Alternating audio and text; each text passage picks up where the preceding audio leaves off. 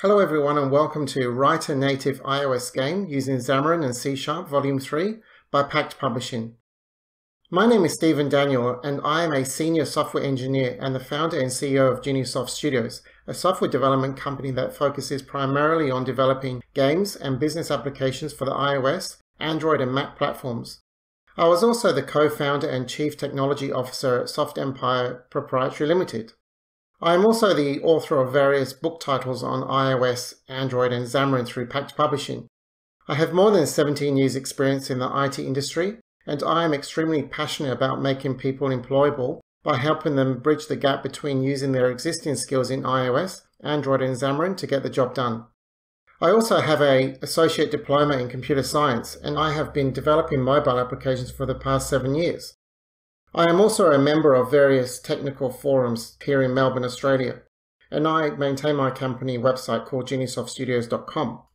So in this course we will be building a memory matching game using Visual Studio for Mac Community 2017, as well as C# and the Xamarin.iOS platform that allows developers to create native iOS applications using the same UI controls that are available in Objective-C, Swift and Xcode.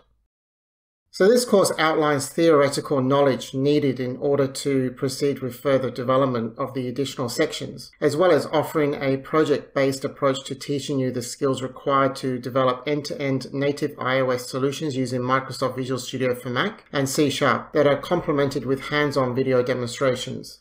So let's take a look at what we will learn in each of the following sections. So in the first section we will learn how to create our memory game app for the iOS platform using Visual Studio for Mac, and then learn how to create a game board interface and class that will be used to populate the tiles within a game board UI view control. We will then learn how to create an image circle interface and class that will be used to create a circle image for each of our game tiles. And then we will look at some of the methods that are available within the UI image view class that comes part of the UI kit namespace to create each of our game image tiles for our memory match game that will be displayed within our game board. Lastly, we will learn how to download and add image assets to our iOS solution for our memory match game, and then load and store the images into an array that we can access later.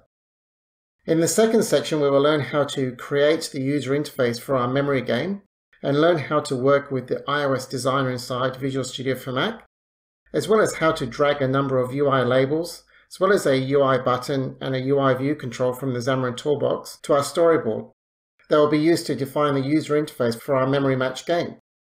We will learn how to work with properties and layouts and how to use and set constraints within our user interface and apply these to each of our control elements so that our game will resize based on the different device screen sizes. In our third and final section, we will learn how to implement the remaining logic within our view controller class to complete our match the tiles game. We will create and implement an instance method that will be used to end the current game in progress and start a new game. We will also learn how to work with the NSTimer class and the create repeating schedule timer method to set up and start our game countdown timer. Lastly, we will launch our Match the Tiles game within the iOS simulator to make sure that our game works as expected. By the end of this course, you will build a native Match the Tiles game for iOS using Visual Studio for Mac and C#. You'll work with iOS storyboards to design the user interface for our game and work with layouts and constraints and apply them to your UI elements. You will also work with the UI Touch, UI View, Core Graphics and NSTimer classes, and then learn how to apply simple animations to your UI views using view transitions. You'll also learn how to handle touch events within the game board view and learn how to shuffle the game tiles within our game board. And then lastly, learn how to compare and check to see if our game tiles match. So let's take a look at some of the prerequisites that you would need for this course. You will need to have a Macintosh computer with at least 4 GB of RAM. More is recommended. You would need to have Microsoft Visual Studio Community 2017 for Mac installed. And you'll need to have the latest version of Xcode and the latest iOS SDKs. You would need to have at least 1 year working knowledge of the C# language, especially C# 6. And you would need to be comfortable working with and using iOS storyboards, layouts and applying constraints to UI elements.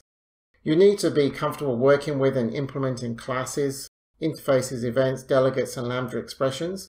And although the last one is optional, any experience that you have developing native apps for the iOS platform would be beneficial.